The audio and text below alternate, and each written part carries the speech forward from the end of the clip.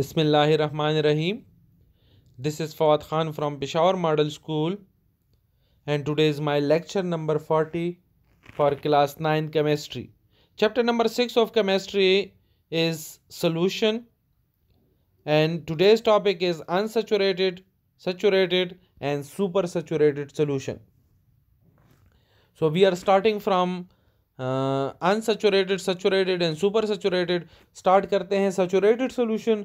तो solution which cannot dissolve further more amount of solute at a particular temperature is called saturated solution. वो solution जिसमें solvent में और capacity ना हो सोल्यूट को डिसॉल्व करने की, उसको हम कहते हैं सैचुरेटेड सॉल्यूशन. सैचुरेटेड सॉल्यूशन में सॉल्वेंट में और कैपेसिटी नहीं होगी सोल्यूट को डिसॉल्व करने की. और हमें कैसे पता चलेगा कि और कैपेसिटी नहीं है? अगर हम उसमें सोल्यूट डालेंगे और मिक्स करेंगे तो वो मिक्स नहीं होगा और वो नीचे सेटल डाउन हो जाएगा. एग्जाम्पल हम इसकी लेते हैं, तो हम इसकी एग्जाम्पल लेते हैं. When a small amount of sugar is added in a solvent like water, the sugar dissolve very quickly in it.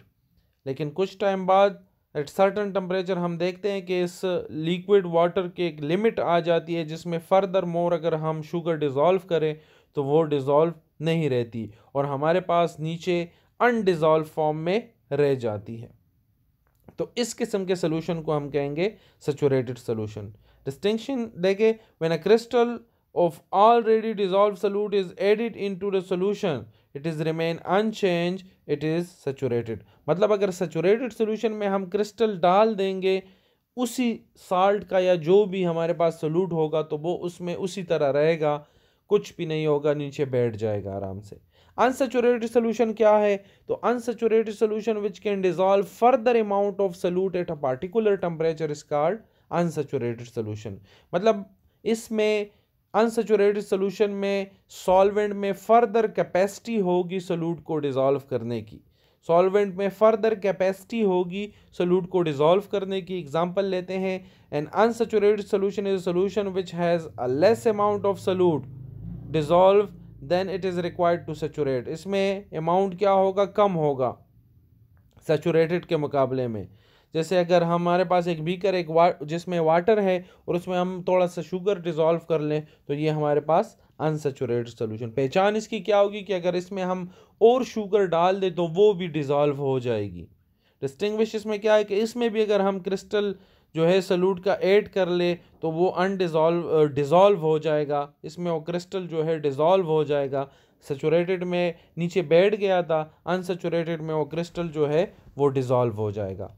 Next हमारे पास है super saturated solution. Solution which contain more amount of solute then the amount required to saturate it at a particular temperature is called super saturated solution. मतलब super saturated solution में solute की मिकदार saturated के मुकाबले में क्या होगी? ज़्यादा होगी. एग्जाम्पल पे आ जाते हैं. When a saturated solution is heated it capacity is increase to dissolve more amount of solute. अगर हम उसमें हीट करें तो हमारे पास सॉल्वेंट में और कैपेसिटी होगी सोल्यूट को डिसॉल्व करने की. सच solution contain more amount of solute then it is required for a saturated solution. इसमें सोल्यूट की मिकदार सैचुरेटेड के मुकाबले में और भी ज़्यादा हो जाएगी. और इसकी डिस्टिंक्शन क्या है?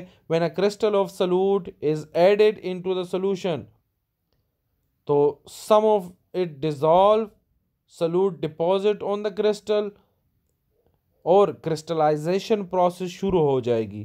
मतलब क्या है कि इस क्रिस्टल से बाकी क्रिस्टल्स बनना शुरू हो जाएगा और इसको हम कहते हैं सुपर सैचुरेटेड सोल्यूशन. तो इसको एक बार रिवाइज करते हैं. अनसैचुरेटेड सोल्यूशन में क्या होगा कि हमारे पास सॉल्वेंट में और कैपेसिटी नहीं होगी सोल्यूट को डिसॉल्व करने की. सैचुरेटेड क्या होगा? इसमें हमारे पास सॉल्वेंट में और कैपेसिटी नहीं, अनसैचुरेटेड में हमारे पास सॉल्वेंट में कैपेसिटी होगी डिसॉल्व करने की. सैचुरेटेड में हमारे पास सॉल्वेंट में और कैपेसिटी नहीं होगी डिसॉल्व करने की. और सुपर सैचुरेटेड में हमारे पास सोल्यूट जो है सैचुरेटेड के मुकाबले में ज़्यादा होगा बाय अप्लाइंग या बाय प्रोवाइडिंग हीट. इसमें आप देख लें तो ये ए जो है ये हमारे पास अनसैचुरेटेड है, सही है. बी जो है ये हमारे पास सैचुरेटेड है और सी जो है ये हमारे पास सुपर सैचुरेटेड है. ए में आप देख ले तो इसमें हमारे पास सोल्यूट जो है फुल डिसॉल्व हो गया है जिसमें हमें नज़र नहीं आ रहा सल्यूट। बी में आपको क्लाउडी नज़र आएगा, इसका मतलब है कि इसमें सॉल्वेंट में और कैपेसिटी नहीं है और वो सल्यूट इसमें रह गया है। और सी में आप देखें नीचे क्रिस्टलाइजेशन प्रोसेस शुरू हो गया, क्रिस्टल बनना शुरू हो जाएगा जब हम इसमें कुछ क्रिस्टल इंट्रोड्यूस कराएं। क्वेश्चन आंसर के सेशन पे आ जाते हैं। How you can determine whether a solution is unsaturated, saturated और सुपर सैचुरेटेड। कैसे पता चलेगा कि एक सोल्यूशन सैचुरेटेड है, अनसैचुरेटेड है या सुपर सैचुरेटेड है। और नेक्स्ट है व्हाट इज सैचुरेटेड सोल्यूशन। अल्लाह हाफिज़।